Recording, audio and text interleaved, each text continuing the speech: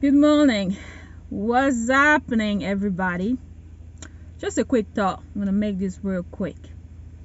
I just want to know what's wrong with the world today that people can have or share their own opinion. Like, it's your choice if you want to be vaxxed or not.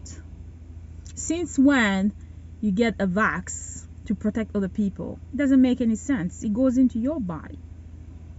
So you decide with all the information that you have if you want it or not. It's part of your medical history, your health history. Like, it's like getting a vaccine for something else, or like someone having an STD or someone having AIDS. Like, you're not going to ask them if they got it. So what makes it so different for people to come up to you and ask you if you vax or not?